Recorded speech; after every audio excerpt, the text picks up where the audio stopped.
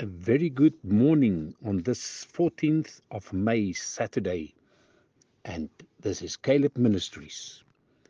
Yes, I suppose you've guessed right. We're still in Psalm 34, for this is such an awesome, wonderful speak to us psalm, and I'm in verse 18. He says, "The Lord is close to the brokenhearted. He rescues those whose spirits are crushed." Sometimes, when we look at God through the lens of our circumstances, He doesn't look very good. That is because our circumstances lie to us. They portray a careless God or an indifferent God or even a brutally painful God. If He's sovereign, we tell ourselves, He could have prevented the crisis or chaos we're going through, and yet He hasn't. Therefore, and we fill out the rest of the sentence with an indictment against these good intentions.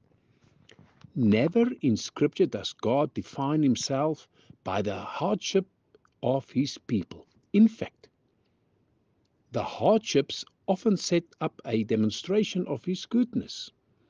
It takes a sickness to reveal a healer, a captivity to reveal a deliverer, or a war to reveal a warrior.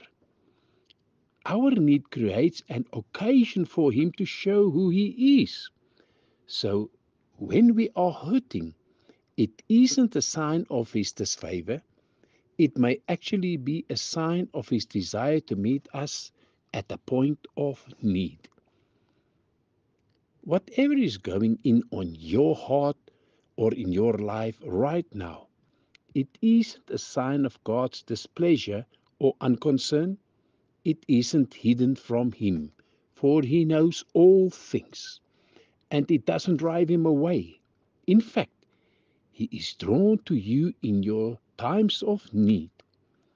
Broken-heartedness and desperation are magnets for His attention. The key is lifting heartbreak and desperation up to Him as an offering. He wants you to take it to Him, a gift of opportunity for Him to use. His love and compassion cannot refuse a heart that needs Him and knows it. Why don't you tell God that you need His comfort? Acknowledge your discouragement and despair. Invite Him into your painful places. Know that He wants to meet you there. I pray.